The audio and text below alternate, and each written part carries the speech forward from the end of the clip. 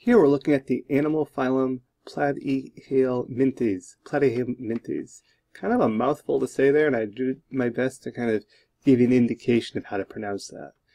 I'll refer to it in the video as kind of solid or flatworms. They kind of look like this. Very simple, but we're getting slightly more complex if you're watching these videos in sequence. So first off, solid or flatworms, they have bilateral symmetry. So this body symmetry differs. This bilateral symmetry means that only one plane can cut through the organism in half to produce mirror images. So we see the example here of the butterfly, and here also of the fern. This is bilateral symmetry. There's a distinct left and right half. Same here, a distinct left and right half. And these flatworms have this type of symmetry. Different than some of the organisms we talked about previously, this allows for a greater degree of specialization to occur. Now, radial versus bilateral symmetry. So remember, radial symmetry, regular arrangement of parts around a central axis. With these having evidence of bilateral symmetry, they have distinct right and left halves to form the mirror image. With these right and left halves, we have a little bit more detail we can go into when we're talking about an animal. And we want to talk about dorsal versus ventral. These are terms I'm going to use when we get into body systems also.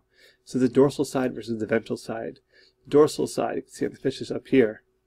And here, think of the dorsal fin of a dolphin. The ventral is the underside here, and that's the ventral side of the fish.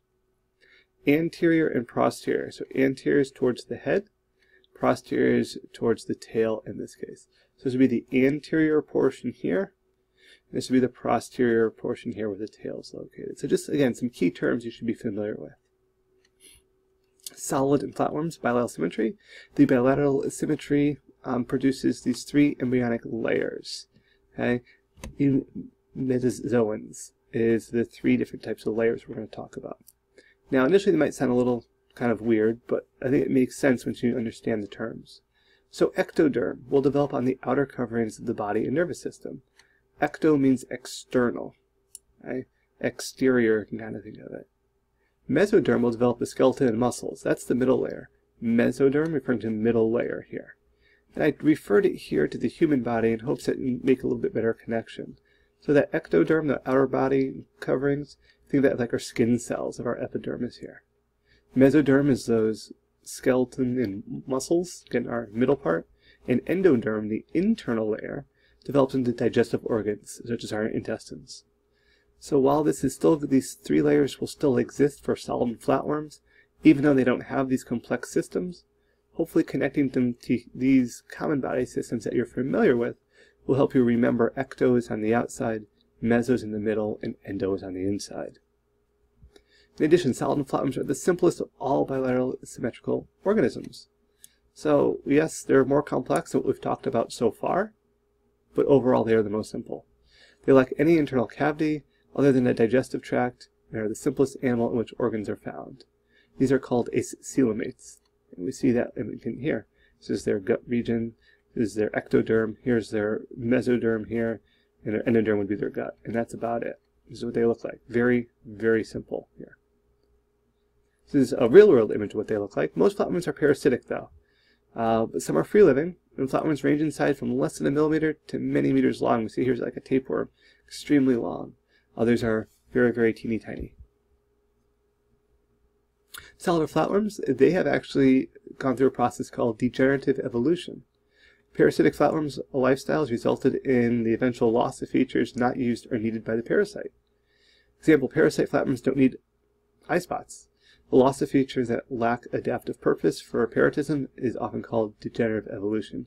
Think of them as like gaining features and then not using them and then kind of losing them over time. It's kind of evolution kind of going backwards, simply because those advancements are not needed. As an example, a close-up of a tapeworm. Tapeworms are a classic example of this degenerative evolution. The body of a tapeworm has been reduced to two primary functions, simply eating and reproducing. That's it.